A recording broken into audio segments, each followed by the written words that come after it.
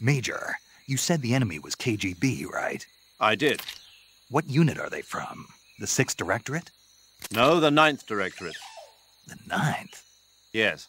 But I thought that was... Exactly. It's the unit that protects the Kremlin and provides bodyguards for high-level VIPs. But they're assigned to protect party and government figures.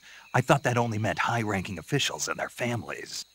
And now they're being sent out to stand watch over a field exercise? That's the idea. What's really going on? I don't know. What I do know is that the director of the 9th Directorate is a well-known protégé of Krusciov. The Premier may have wanted to assign this mission to someone he knew he could trust. So he can't trust any other units? Ever since the withdrawal from Cuba, Khrushchev's position has been getting weaker day by day.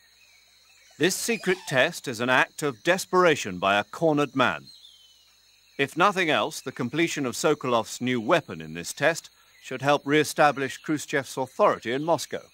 So what you're saying is, there's also a good chance that whoever doesn't want to see that happen is going to try and interfere. Most likely, Khrushchev must have anticipated this and sent his most loyal unit, his trump card, to make sure that all goes well.